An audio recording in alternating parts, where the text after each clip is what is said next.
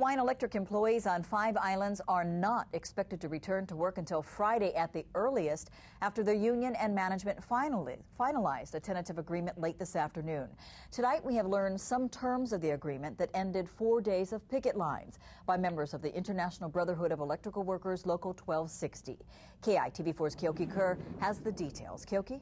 Well, Paula, employees tell us the new agreement is 10 pages long.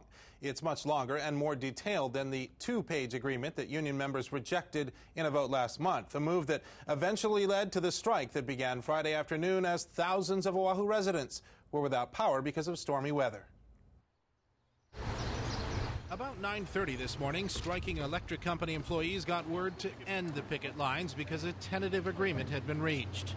They cleared out food and drinks along with their signs and stopped picketing. At the Electrical Workers Union Hall on Beretania Street in Mo'iliili, negotiators for both sides sat down for a second day with a federal mediator to put the finishing touches on the agreement covering 1,300 employees at 3 power companies on 5 islands.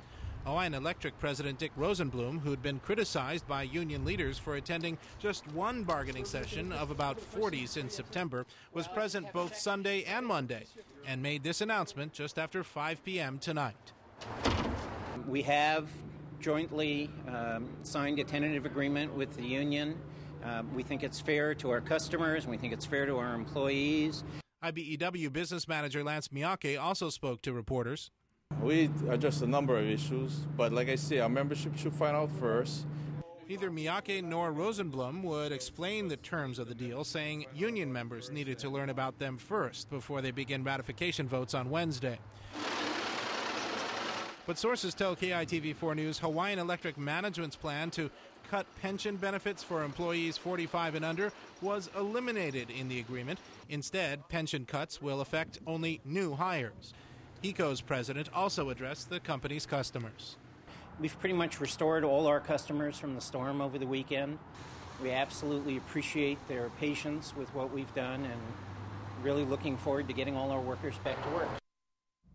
Now, Lance Miyake says unionized Hawaiian Electric employees will not return to work until the contract has been ratified. And Oahu employees are the last to vote on that contract Friday, meaning Friday night or early Saturday is the earliest that they could all get back to work on the job. So, Paula, HECO customers should be expecting some reduced services until then. Keoki, what else have you learned is in the contract?